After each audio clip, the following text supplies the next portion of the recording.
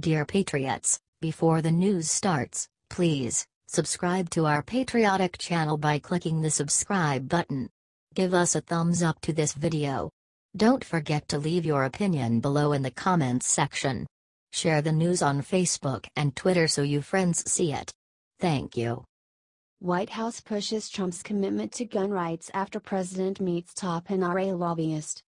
President Donald Trump remains committed to defending Americans' Second Amendment rights, White House Press Secretary Sarah Huckabee Sanders said in a brief exchange with reporters Friday morning that followed hours after the president met with NRA leaders.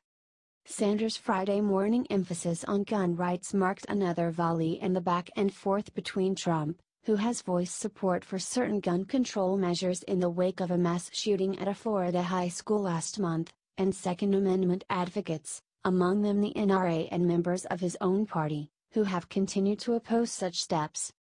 Trump's embrace of certain gun control measures has been met with raised eyebrows both from liberals skeptical of the president's sincerity and from conservatives confused by his divergence from the NRA, which endorsed him during the 2016 and has been among his most consistent backers.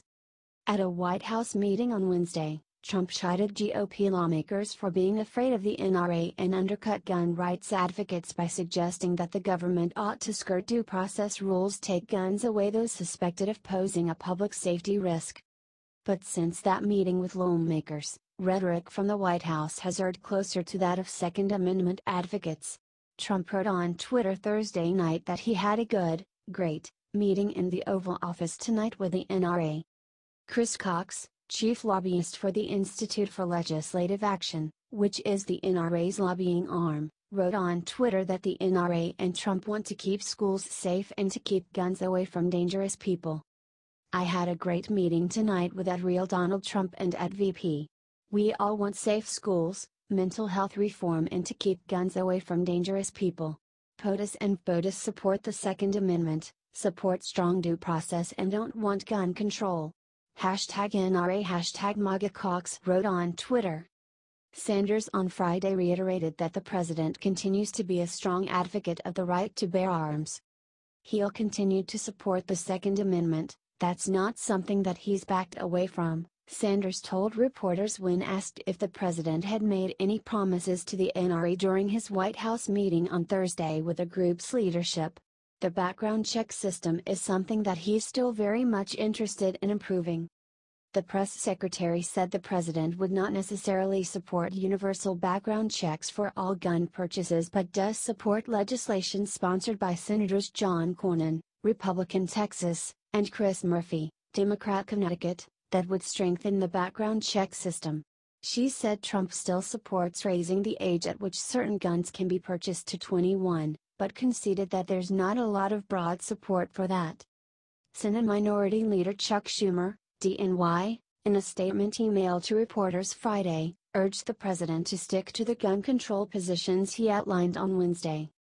President Trump should go with his instincts, not the clarion and destructive call of the NRA. He knows instinctively that this is the right thing to do both substantively, because it will save tens of thousands of lives, and politically because over 3/4 of the American people support it, Schumer said in his statement. If he continues to bow to his right-wing ringmasters, we will get nothing done on guns and his presidency will continue to fail.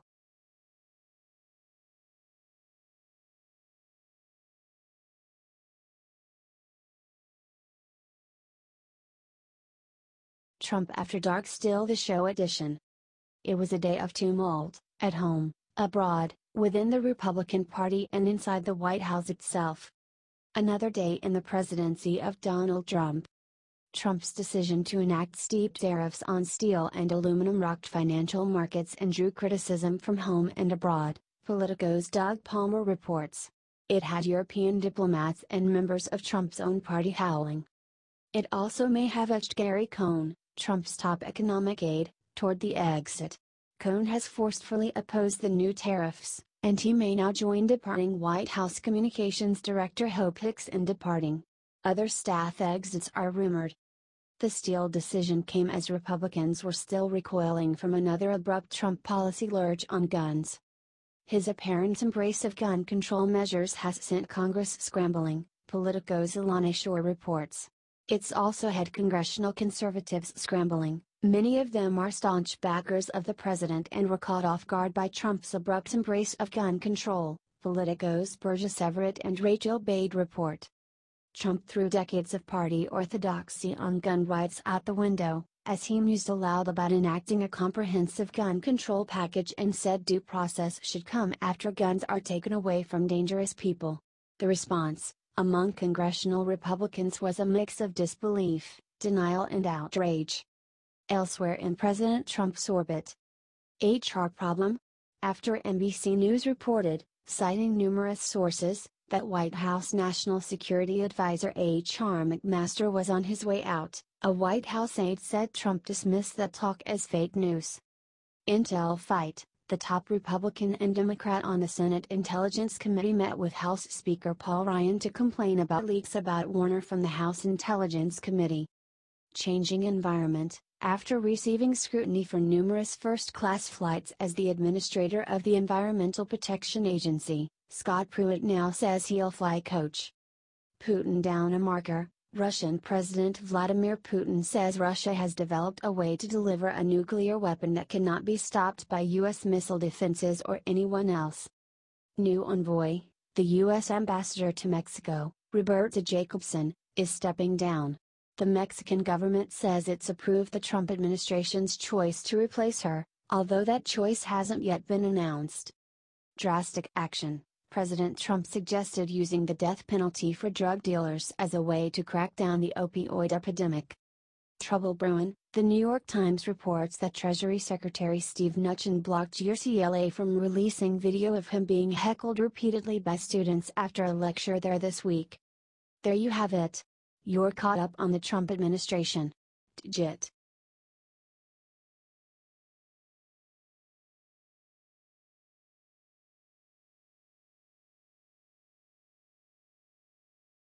Trump ignored bright line on discussing Russia with Hicks. President Donald Trump's lawyers have urged him not to discuss details of the unfolding Russia investigation with anyone outside his legal team, warning of a conversational bright line that could put aides and associates in legal jeopardy, according to current and former Trump aides. But Trump often ignores that legal advice in the presence of senior aides, including his departing confidant and White House Communications Director, Hope Hicks.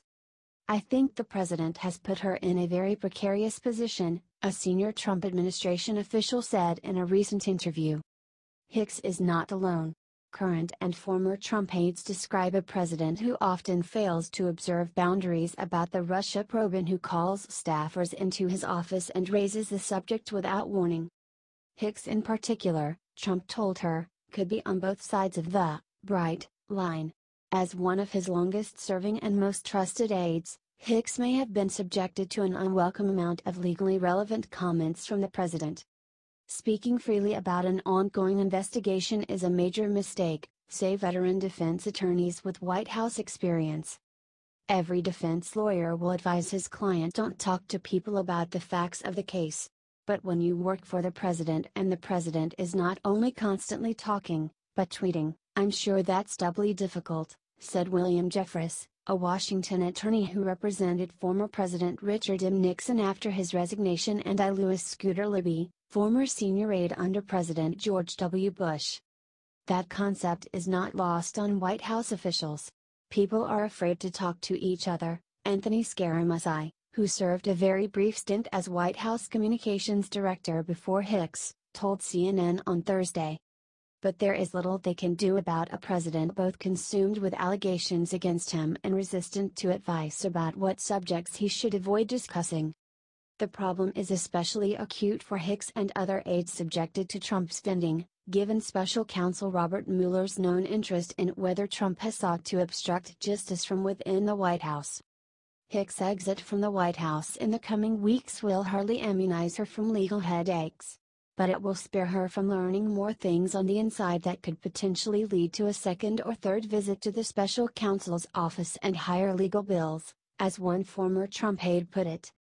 The former Trump aide, who experienced firsthand the lack of discipline in the president's discussions about Russia matters, said the situation stemmed in part from the unique nature of a White House that runs on personal access and loyalty. Part of the problem in this White House is you have, every day, people who engage in matters concerning this investigation, the source said. That is problematic, because not only does it distract from the work that taxpayers are paying them to do, but it also, in certain instances, can make them witnesses or potentially targets of the investigation. That's really dangerous.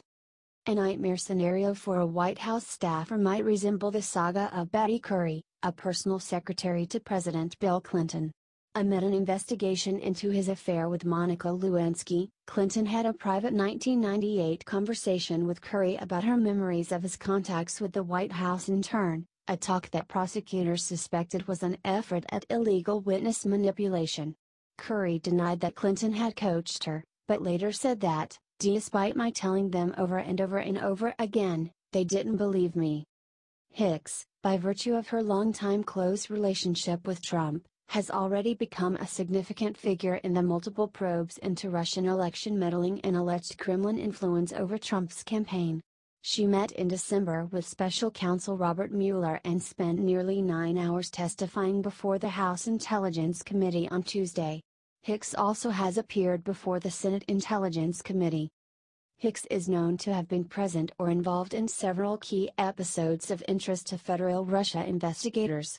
Mueller has questioned her about a meeting on Air Force One as Trump returned from a July trip to Europe, in which Trump, his aides and family members crafted a misleading statement about a June 2016 Trump Tower meeting organized by his son, Donald Trump Jr., with a Russian lawyer offering dirt on Hillary Clinton. She was also with Trump in March 2016 when he first announced that Carter Page and George Papadopoulos were joining his campaign's foreign policy team. Both men have since become focal points of the current Mueller and congressional investigations. Hicks was on email chains involving Page as he ran an invitation to speak in Moscow up the campaign's chain of command.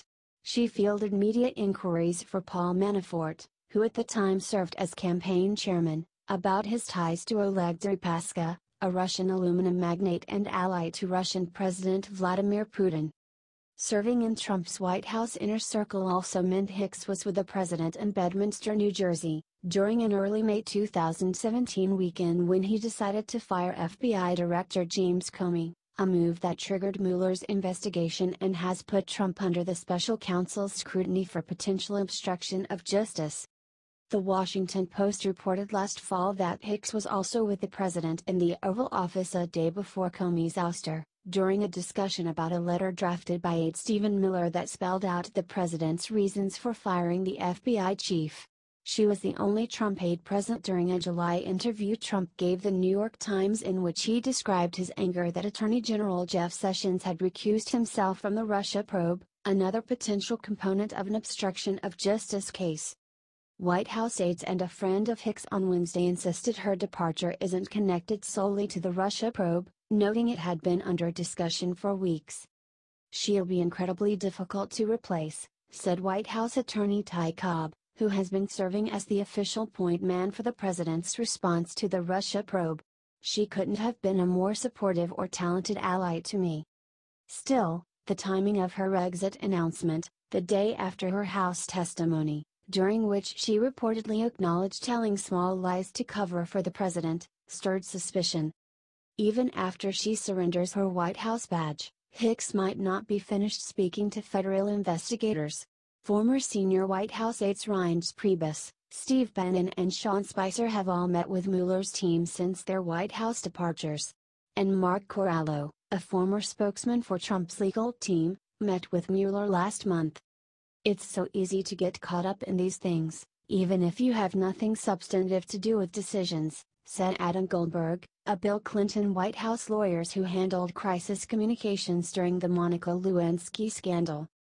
"Just being on a phone call, even if you might disagree with everyone, that's a one-way ticket to the grand jury," Goldberg added.